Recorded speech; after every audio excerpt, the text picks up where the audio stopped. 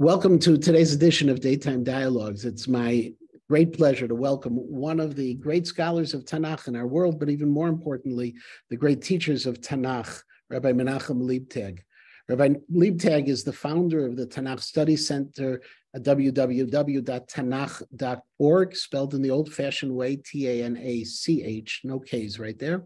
But he's also a faculty member at Yeshivat Har Etzion, at Matan, at Midrashet Lindenbaum, at Shalavim for Women, and also at MTVA, Midrashet Torah Avodah. But more importantly, he's one of those people who has really helped to transform Torah learning because of the way he's taken an understanding of text of Tanakh and brought things together. He was one of the pioneers in this area, and it's a great pleasure to be able to welcome him. Thank you, Rabbi Liebtag, for joining me today. Okay, thank you.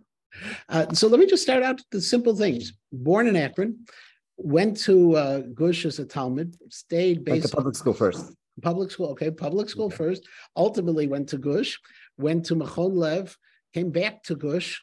How did you end up focusing on Tanakh as your passion? By accident. Really? So yeah. It's a pretty good accident, you know. Yeah. So where was the accident, and how did I came to Israel to BMT back in '72. Yeah, and then I met. For those who don't know, I went to BMT also, but BMT was the first American yeshiva. It was founded with Rabbi Horowitz, who was the Rosh Yeshiva, also a Chicagoan originally, actually from Wisconsin first, but via Chicago. And you came in '72 to BMT. Yeah, and then I was there for a couple of months. I used to play baseball on Friday in Gan Soccer, and I met a bunch of friends who were studying in Machon Lev, whose parents made Aliyah. And I was supposed to go to Columbia University in engineering, and I liked my. I met there's some really nice people there, so I decided to switch to Machon Lev in engineering there and not go to Columbia. I saved a lot of money and had a lot of good friends and played baseball for 4 years. Okay, and your degree was in electro-optics. And yeah, we did electro-optics, yeah. So I'm still trying to figure out how you got to Tanakh, though. So then I was supposed to do the army, but and I was there for the Yom Kippur War, and I decided I have to do the army. But I still wanted to learn more time in yeshiva because I left, BMT a year early. So I decided to do Hesder. So I did Hesder in Gush. And in my army service in Hesder, I was able to work in my field because the people I went to school with were all in Keva, in electro-optics. And they used to do their homework for them in English. So I helped them, and so I worked in the army for like a year and a half, 2 years in Hesder, working on that stuff. And I almost signed. I was going to sign Keva. You know Keva? I was going to be full-time army with my friends. And before I signed, I went to America for a visit to LA to visit my friends there, and that's when I found my wife, and she found me, and I got married, and I decided to stay another year in yeshiva because I just got married. And then I stayed. Then at the last minute, Rabbi Adler, Arla? Of course. Yeah. So he was in charge of Americans. And last minute that year, he got a job in Beersheba to start the Yeshiva High School in Beersheba. And then what happened? They needed someone to take care of the Americans. And I was the older guy. So I said, okay, I'll stay for a year and take care of the Americans for a year. And I had a lot of fun. I was 81, 82. That year, there's 20 rabbis from that year. Natty Helfgott, Yosef Kanevsky, Chaim Marder. Was there? Ari Greenspan is not rabbi, but that was a really good. Joel Finkelstein. Oh wow! Okay. Uda Sussman. That was a really good year. Good kids. And then, but we still haven't gotten to Tanakh yet. Yeah. So I was in yeshiva. I was a Talmid of Rabbi Ben Nun and Rabbi Breuer but especially Rabbi Ben Nun, and I loved his stuff. And I wanted what he was teaching. I wanted to give to the Americans. So I got teachers to teach them. Yuval Sherlo taught them for me. These are all guys in yeshiva then. Yuval Sherlo, David Nativ, all these guys will later become Rosh Yeshivas other places. But when they were kids in yeshiva, young, so they taught the Americans for me. And then I did this. I was madrik for 2 years. I had a computer job on the side, and then 1 year there was no one. Yuval left, and David Nativ left. All these people left. There was no one to teach them. So I started, I'll teach them a little bit until I find somebody. So just to fill in, because no one was teaching them the Zionism, I wanted them to learn from these big rabbis. So I started teaching them. And that's how I started teaching. Okay, but you still haven't gotten to your expertise in Tanakh. So I started teaching. I fell in love with the Rabbi Ben Nun's approach to Tanakh, and I started teaching it. So what I learned from them, I taught to them. And so, but then you took it to a different level, not only into English, but your own chidushim. I translated what they do in Israel. I translated culturally to American culture. Okay? You take the Israeli shiurim, it's like totally boring to an American. So you can take the same ideas, but culturally translate it to an American audience. That's why I was able to do that, I think. And have you ever calculated on how many people you have taught via either in person or on the internet, or both of them over the years? Never calculated, no. I'm not good in math. Even though engineering was pretty good. I could do an integral. But in terms of your online, the Tanakh Center, there was a period I remember I used to get weekly emails from you with the parasha materials. Yeah. So a lot of people received them. How many people read them? I don't know.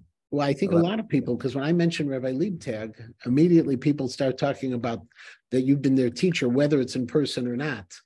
There was I don't know if in the States yesterday, there was a big piece because the recordings from Menachem Leibowitz Alei Shalom were put up on Spotify, and everybody was getting very excited. There were recordings from when she was on the radio. Not everyone knows that she used to sometimes play those recordings for her students when she was still alive, so it wasn't a big secret that there were, but they just produced them. And everybody is talking about how they learned from the Menachem Leibowitz. Mm-hmm. But people talk about you the same way nowadays, that they've learned from a different style. Did you ever study with Menachem when you were in BMT? Or when I was in BMT, I went to her class. I didn't understand a word. She was awesome. She was fearsome. She was fearsome, yeah. I remember walking into the class and praying that she wouldn't call on you.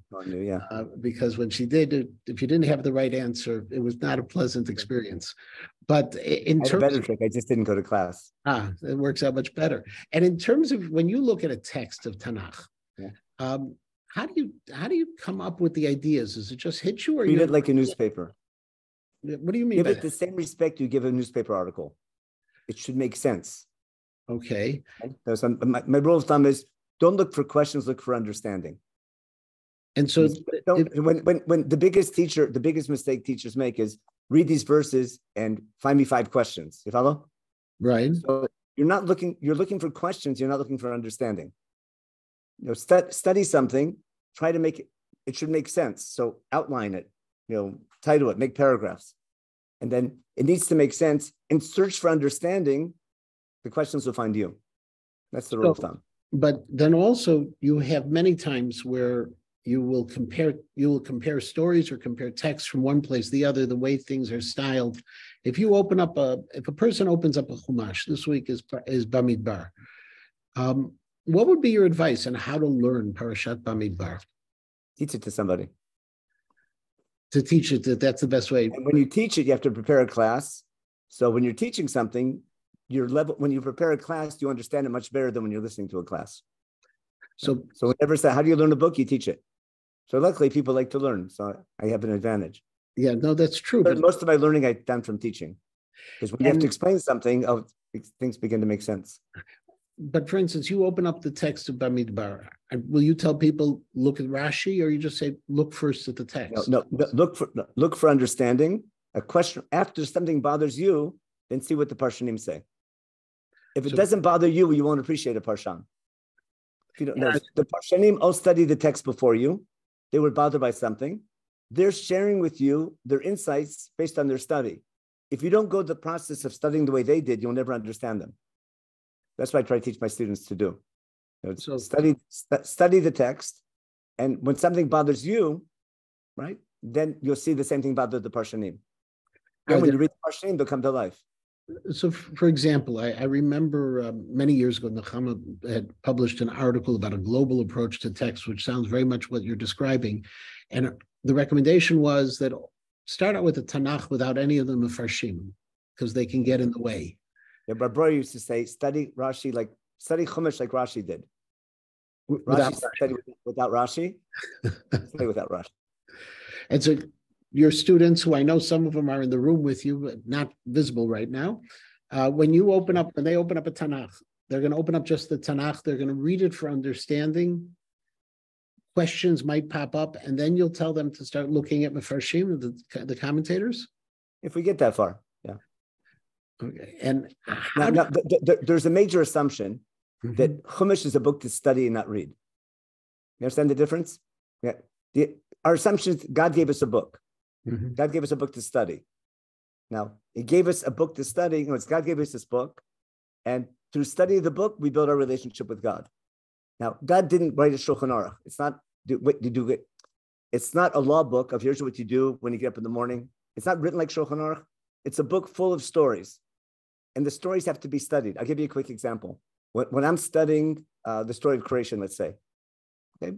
So in creation, I'm sure you know, there's a pattern where day 1 is parallel to day 4, day 2 to 5, and 3 to 6. I'm assuming you're aware. Remember Or and Ma'orot, and the Rakia, and then birds and then land and land animals. It's a perfect match. Now, Chumash doesn't tell you in the beginning. Before you read this, make sure to match up day 1 with day 4. Got it? It's only when you study the text and look for a pattern, you'll discover it. But once you see it, Chumash wanted you to find it. Got my point? I get the point. Chumash is written in a way that requires discovery.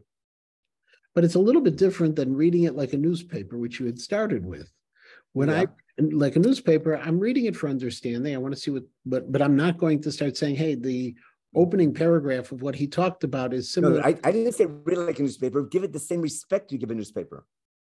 So explain that. You're assuming the article makes sense. And if something's missing, I must have meant newspaper, continue on page 3. And then you get into and it doesn't match. So you start finding what column did it mean? Or maybe it meant page 4.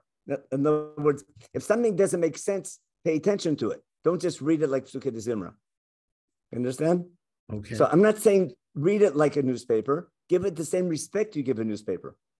That expect it to make sense. And when it doesn't make sense, it's on purpose. And would you recommend? In other words, Chumash is giving you a text to study, and as you study it, things won't make sense. And God wants you to realize what doesn't make sense. And then you start trying to put things together. And there's I'll give you an example.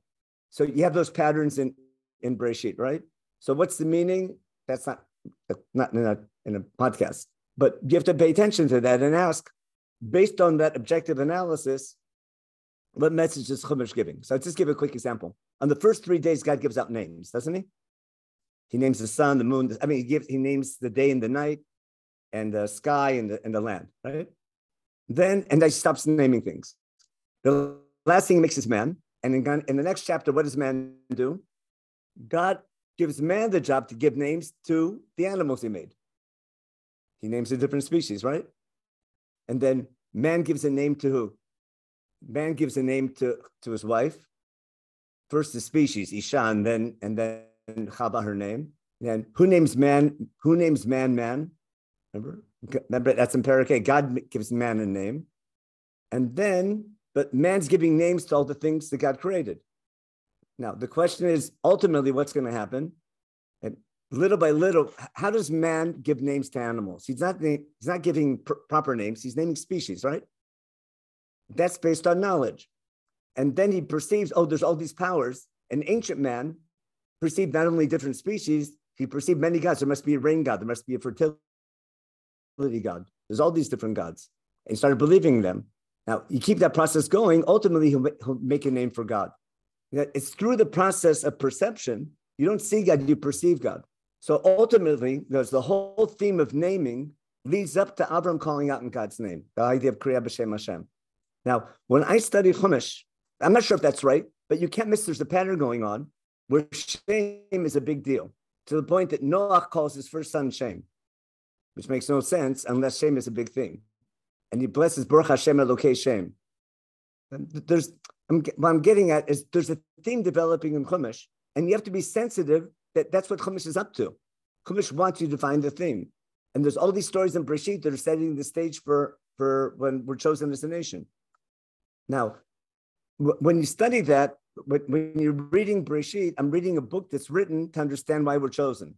So it's a different form of study, but the whole point is you're studying a book that's written to be studied, not read. And the message is through its study. That's the key thing. Now, how to interpret it, you can argue. That's our tradition. But if you don't study it, you can't appreciate the interpretation of it. That's the main thing I try and teach. But to develop that appreciation of analysis, of trying to find these patterns, is that something that people can figure out on their own, or is it the kind of thing where it takes some training and sensitivity, or is it no different than, you'll excuse me, lahavdil? You're a sports fan, right, Rabbi? What? Yeah. You're a sports fan? Sometimes. Not just, you're into sports, aren't you? A little bit. Yeah. My kids more. Judo for sure. Yeah, okay. But you have all the Chicago teams and stuff? Now, yes. How do you learn how to play baseball? Yeah? Do you just play ball, or do you have to or you need a trainer?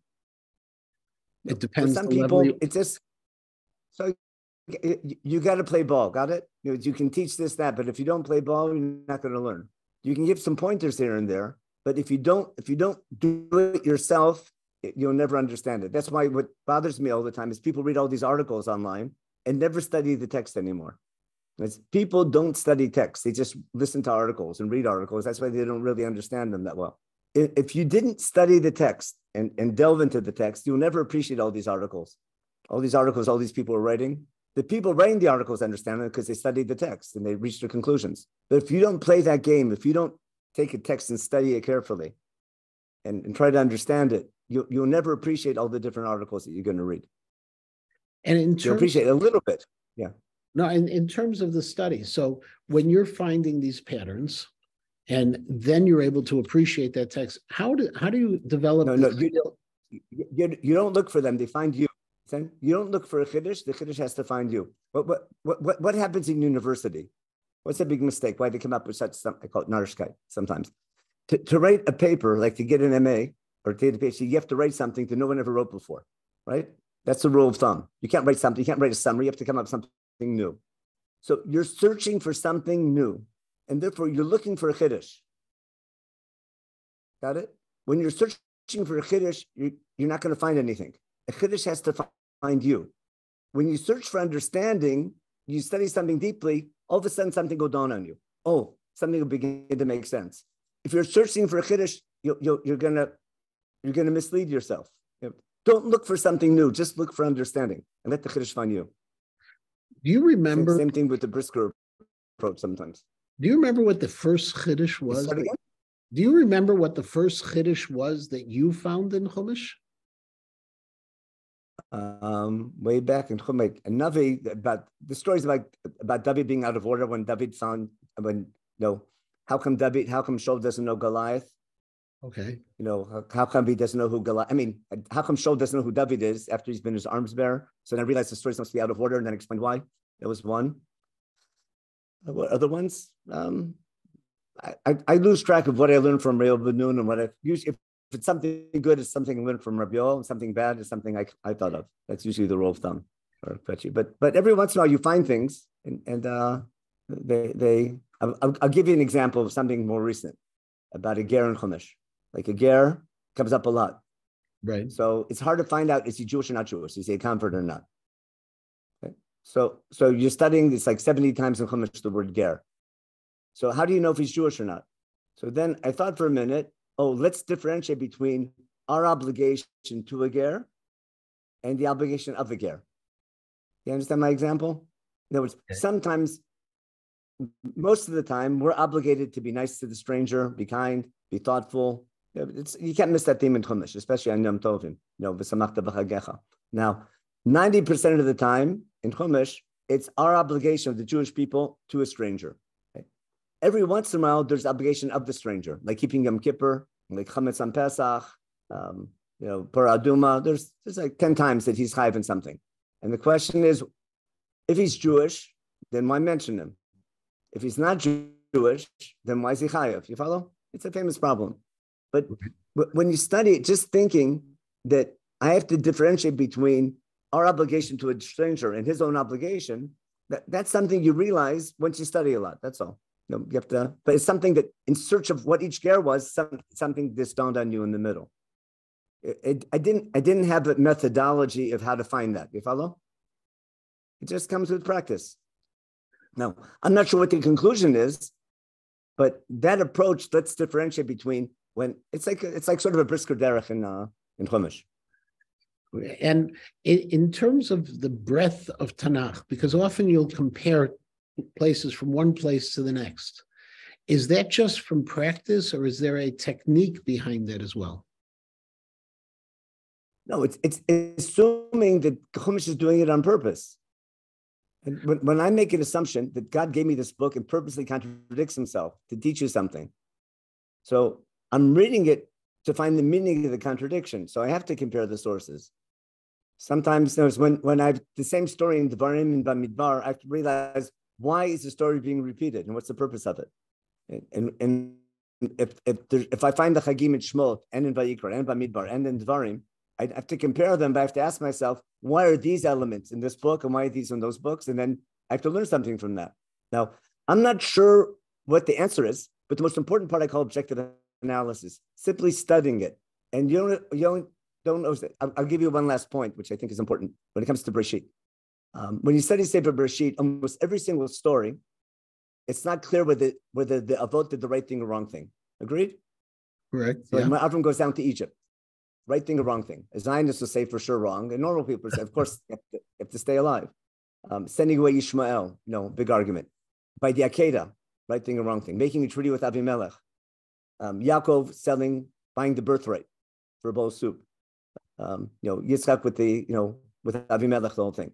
Yosef and his brothers. There's tons of things. In almost every single story, it's not clear who's right and who's wrong. What's the right thing to do? Agreed? Agreed. So how are you supposed to learn the message if you don't know what happened? My understanding is Chumash purposely wants us to not argue, to think about what was the right thing to do. And I can't read Chumash and determine what's right and what's wrong.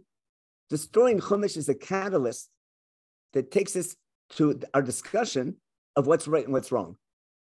So everyone has to make an ukimta, has to say, if this happened, if it was a really, really bad famine, then it was okay to go. If it was not such a good famine, then it wasn't good to go. But I don't learn Chumash and decide whether our ancestors were good or bad.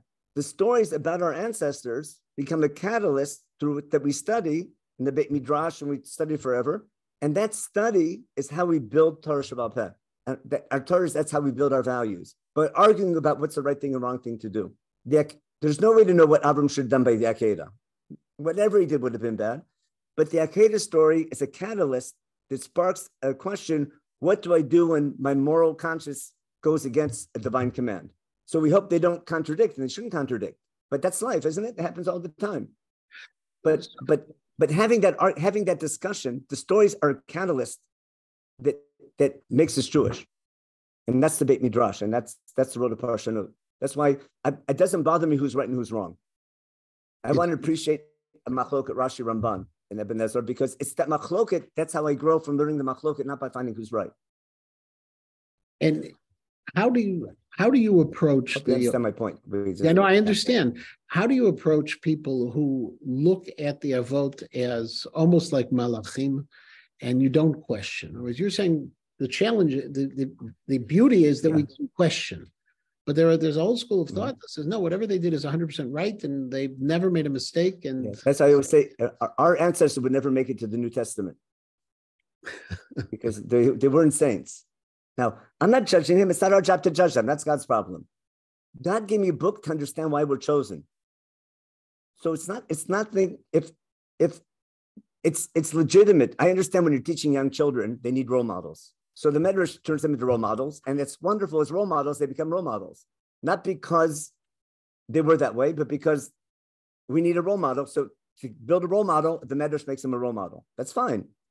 Because I learned from the Midrashic interpretation how I should behave.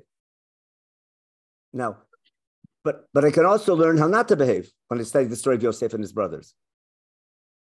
So when you study Chumash to understand what God wants from us, right? I'm not studying Chumash to find out how great we were. It's how great we need to be. So educationally, I don't see for a young child, educationally, there's a value in making them saints and making them perfect. That's fine. But for adults, that's a disaster because they don't grow. If I learn, people have dilemmas all the time. What's right and wrong, and learning from your mistake is one of the biggest themes of Chumash. All the POTim of Tshuva are about it. Man grows by learning from his mistakes. and expecting to be perfect, you're going to destroy yourself. You can try to perfect, but you have to learn. You have to recognize you make mistakes and try to learn from your mistakes, or you blame it on, like Adam Rishon, he blamed it on the first story. You make a mistake, you blame it on your wife. Right. Well, Mother's Day has passed, so we can talk about the possibility. But when you're learning with your students, whether it's there in Lindenbaum tonight or anywhere else, where does medrash come into your conversation? That's what the word means. In other words, there's pshat. Okay? Midrash is there's no Mr. Midrash who wrote everything. Midrash means that in Judaism, especially in ancient times, no one wrote op-eds, no one wrote articles, no one had. If you had something to say about life, the format you used, I start with a pasuk or a story in Chumash, and I build from that. All the midrashim patach with this pasuk. So if it's a halachic idea, if it's a machshav idea, an educational idea, the way the rabbis gave over their thoughts is through psukim. You follow? Sometimes it's pshat in the pasuk. Sometimes it's the springboard to give over ideas. But like Keneged Arba Barim Dibra Torah doesn't mean that's pshat in Chumash, but that's pshat in education. So Chumash, the Midrash is using something in Chumash about there's 4 times a parent answers the child to give you a lesson in education, which is true, whether that's pshat in Chumash or not. And the rabbis are allowed to have opinions and thoughts. And the psukim and the Midrash, the Medrash uses psukim as a springboard to develop their thoughts. They're not saying that's what Chumash is coming to teach you. Right? They're using Chumash and their study of Chumash to give over their ideas and thoughts. No, I understand that, but when you have students studying, will you keep the midrash for later on in the conversation and focus first on pshat when you're in your teaching style? Yeah, for sure. You always learn pshat first because you can't appreciate drash if you don't know what pshat is. If I read the pshat, so if I take the drash to understand pshat, then I don't appreciate the drash and I don't understand the pshat. You come both from both sides. And what are today? Who are the key voices in the study of Tanakh, in addition to yourself and Yoel Ben Nun? Who are the people we should be looking to learn from? Rashi is pretty good. Ramban. Of the modern day scholarship. It depends on what hashkafa you have. Listen, I totally understand hashkafa of called keep it simple, right? Don't just only, it's very dangerous if a text has been studied for 1,000 to 3,000 years, and something was never noticed before, and someone comes up with something new, 99% chance it's wrong. You follow? And therefore, it's a very logical approach is you can't say anything new. You follow? Because it must be wrong. Because how come Ramban didn't see it, etc. But Baruch Hashem, Ramban didn't think that way. Because Ramban thought there's nothing new to say because it's been 1,000 years of study before him. We wouldn't have Ramban, and we wouldn't have a Barbanel, we wouldn't have the Mabim. You follow?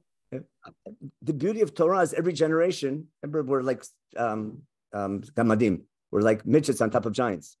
So our Jewish tradition is always finding new things. But you find them through in search. The strength of Chumash and its beauty is that every generation finds something new in it. So in our generation, you have Rabbi Mordechai Breuer, you had Rabbi Meidan, you have Rabbi Yoel Ben Nun, I'm just talking about the rabbis I have in yeshiva, but you have Rav Sabato, and you have Malei Dumim. You have look at the Yimei Yun in Tanakh, and the older people giving classes there. Rabbi Bazak is just tremendous. Yoni Grossman. He's a star. Like those are the big leagues. Those guys are. I just take it and give a translation. I just translate it culturally into English. But those guys, they're the experts. Believe it or not, Rabbi Liebtag, our time is basically up. I want to thank you, but I do want to make 2 corrections. One is you are in the big leagues as well. Okay. And it's not just a simple translation, because without your ability to communicate the style that you learned from your teachers, we would not be where we're at today in the study of Tanakh. And I know your students who are there in the room with you know it as well. The love you have for Tanakh and the love you have for teaching is so obvious to everyone who's had the opportunity to interact with you. I thank you so very much for your time. And I wish all of your Talmidim, both in person and virtual Talmidim, should continue to learn from you for many, many years to come. Thank you so very much. I have to add one thing, okay? Just one last thing about Rabbi Metenki. Okay? I always bring you this example. Rabbi Metenki is the best example of how a modern Orthodox rabbi can get along with Haredi Rabbanim. In Chicago, you do something that's unheard of. You're on all the boards with all the most, with all the Haredi Rabbanim, the same kashrus, the same thing. You know how to get along. Your ability to have the idea of Yud Bet Shvatim, right? To have your hashkafa, but to be able to work together with every different hat or cover, every different type of Judaism is something that many rabbis have to learn from. So with that, keep up the good work. I thank you very much. And thank you so much for your time. Have a wonderful evening. And I look forward to seeing you soon. Okay, thanks. Bye-bye.